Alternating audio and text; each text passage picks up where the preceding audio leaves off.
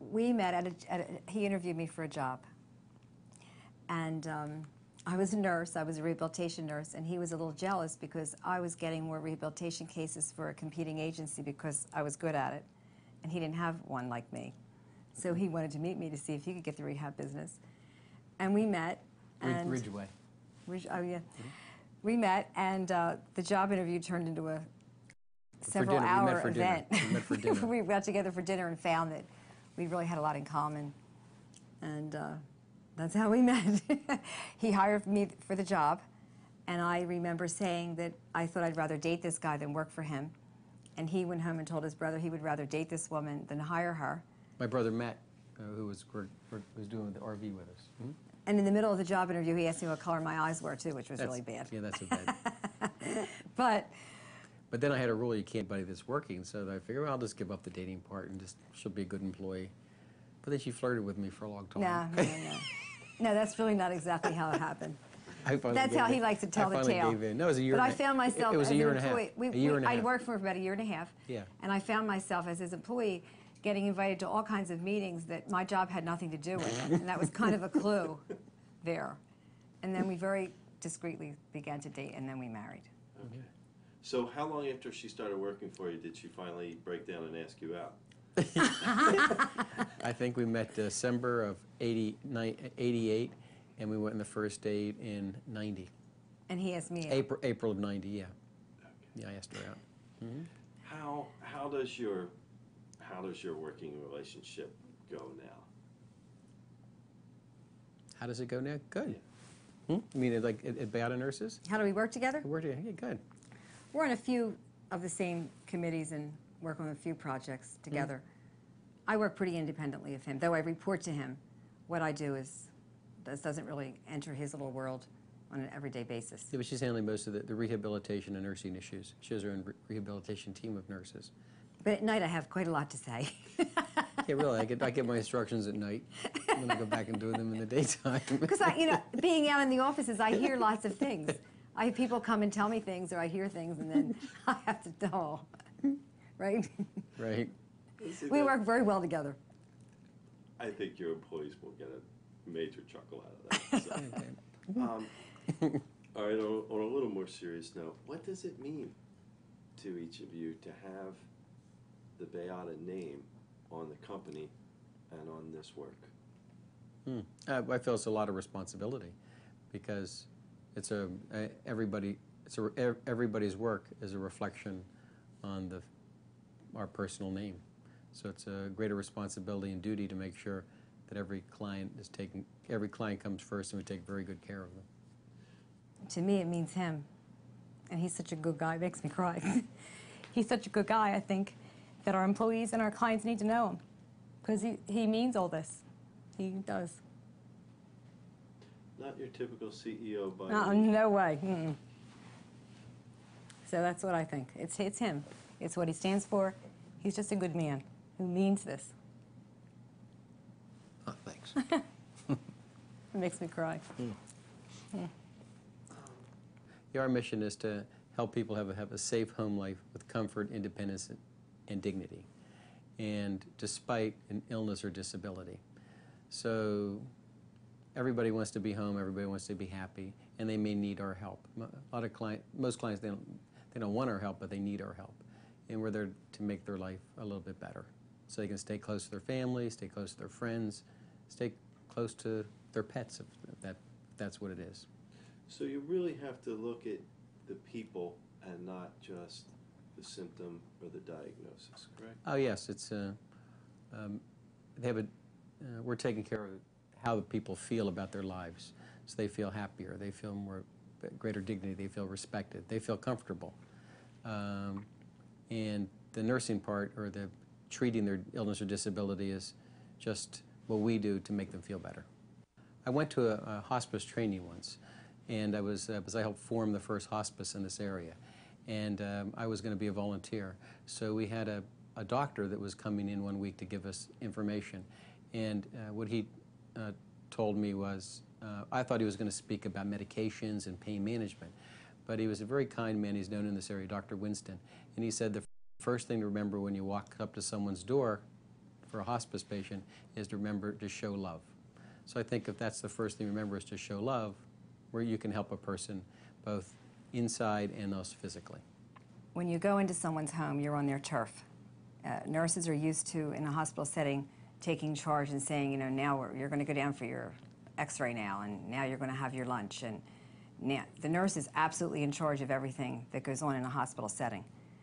When you go into home, that's not the case, so you have to kind of set that aside and get to know the client and get to know the family. The other piece of it is that home care just doesn't affect the client. We're in there with a whole family of people, and every single person in that family is affected by the person who comes in the door.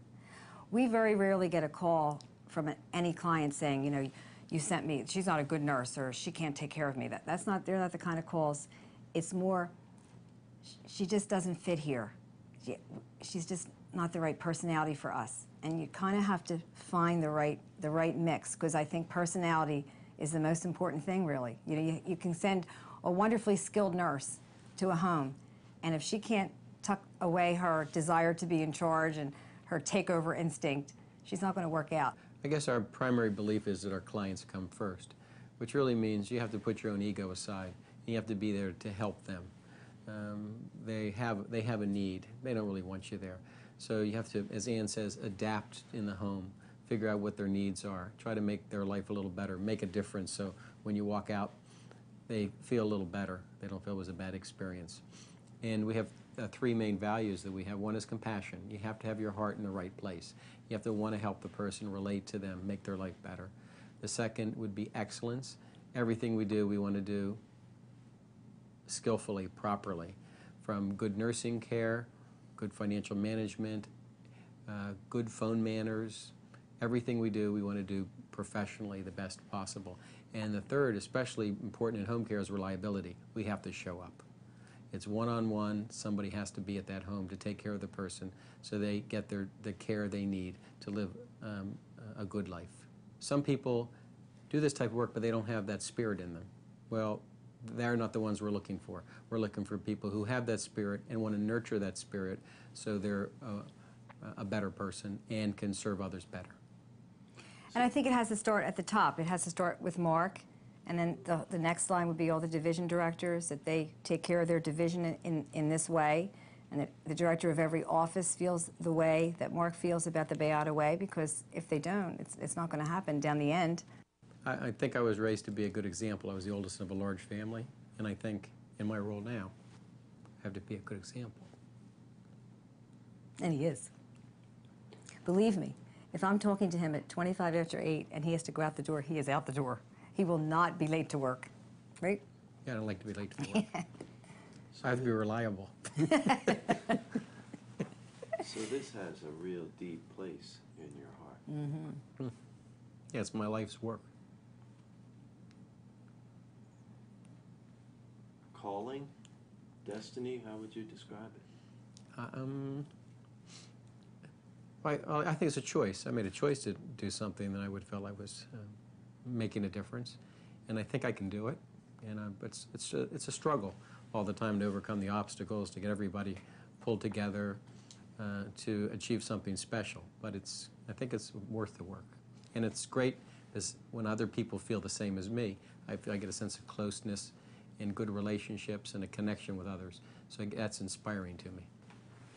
We need to find the kind of people in the field and in the office too who don't look at it as just a job and at the end of the week they get a check. They have to have that commitment that every phone call, though it could be a very difficult phone call, they have to make the difference. And those people can be hard to find. A lot of people don't function that way, I think. So I think the better we are at hiring and recruiting in each office, the more likely we'll find the right people in the field. So it's a huge challenge to find that person who's going to go the extra mile, that doesn't mind staying on the phone for another 20 minutes with this really maybe upset conversation or upsetting conversation, or the person who doesn't mind having to stay in the home for an extra hour till the next nurse who just had a flat tire can get there. There's all kinds of obstacles that we have to overcome. And the right kind of people will overcome those obstacles. Yeah, I think one of the biggest challenges is just assembling a group of nurses, aides, office people who feel the same and are willing to live out the mission, beliefs, and values that we have. And even good people will have problems, and for some reason can't go to work or can't work at a particular case. Then we quickly, like a fireman when the alarm goes off, have to jump to and make sure that the problem gets solved, so the clients in no way have a blip in the quality of the service they're receiving. Also, we have financial problems where we are reimbursed by the insurers and the government, and in this day and age, they don't want to give any more money, so we're working on a very tight budget and we want to pay the nurses and the aides and everyone as much as we can to get really good people. So we're caught in a little bit of a squeeze. You know, when you go into a home and there's a nurse there or a home health aide there, you can tell just by the way the client looks at that nurse and the client looks at that home health aide how that aide and how that nurse is. You can just tell. It's just that caring that comes through, that you can sense, you know, that client's happy every day when that nurse gets there, or that client's relieved to know that that home health aide is coming back the next day. And it's easy to see. It's pretty easy to measure when you're out in the field. And you know, it's not easy work. When you're in a hospital or you're in a facility and you're a nurse, because I've been a nurse for years, you can, you know, yell down the hall, "Mary, come here, I need some help." There's no one to call in home care. You're it. You're it.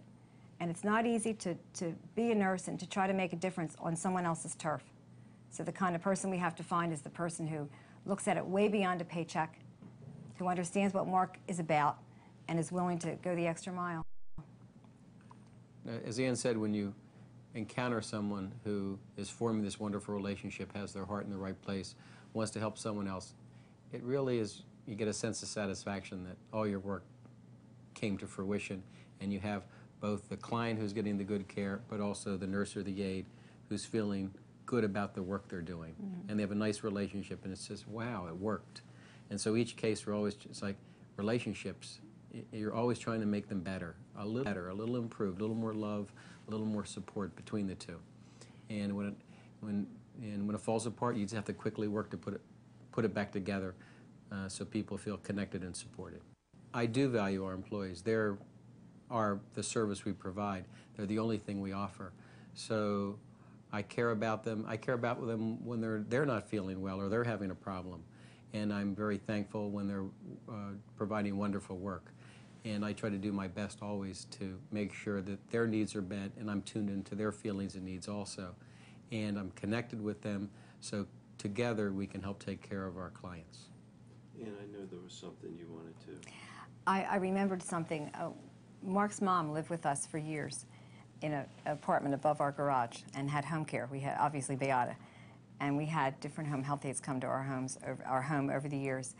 And I can tell you how we knew the right one had come. I could be downstairs getting ready to go to work or doing the laundry or something, and you would hear Grandmom laughing. And, you know, it was great. She was up there having a good time with the home health aide who was really just there to bathe her and, you know, keep her comfortable for a few hours.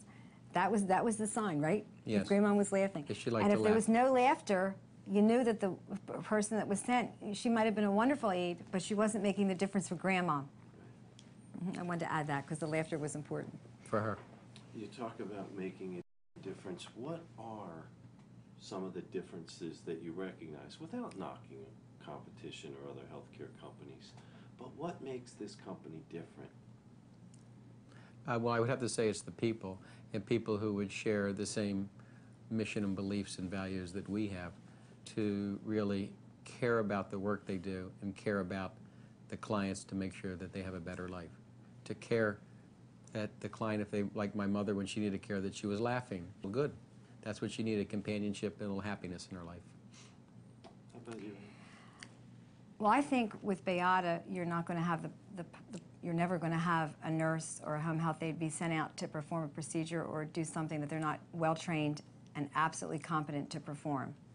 And this is risky business. A lot of people can put up a sign and say they're a home care agency and send out just anybody. With Baiada, you'll never have that. You can trust that everyone we sent has been checked out and trained and oriented and is competent before we send them. I think another difference is that a lot of agencies don't have the nursing supervision that we offer.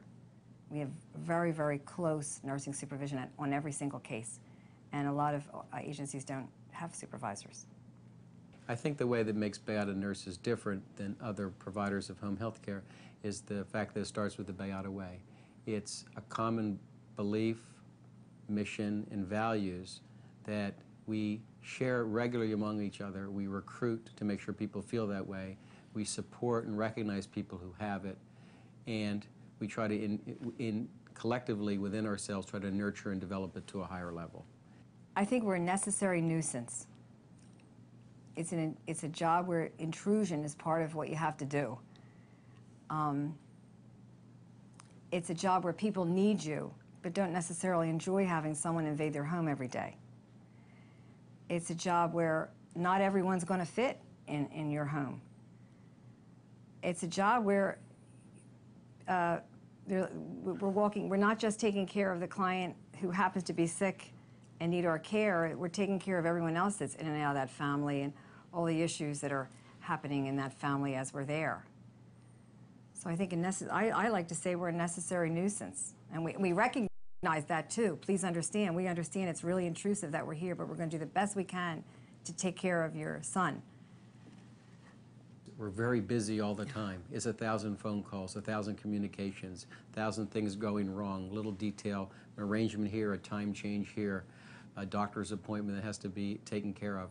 And the work we do is very busy. Although it's heartfelt, it comes out in a lot of concrete actions that we're taking all day, a lot of tasks. The office is a beehive of activity, making all the arrangements to make sure that everything goes right for a client. A change comes in, you have to respond to it immediately. It's a calling? Yes, the work is a calling. But you have to have that spirit on the inside that then converts itself to lots of hard work on behalf of the clients and responding and adapting to their needs quickly and professionally. It's also an adventure too, right? It's an adventure, and we try to to do the work daily, we try to keep a sense of humor, a sense of positive spirit, a sense of mutual appreciation for each other, so we can work as a team in a happy, positive way, which then infects each other and hopefully affects the clients too. I also think that we have a lot of heroes, and we recognize those heroes better than a lot of other companies do.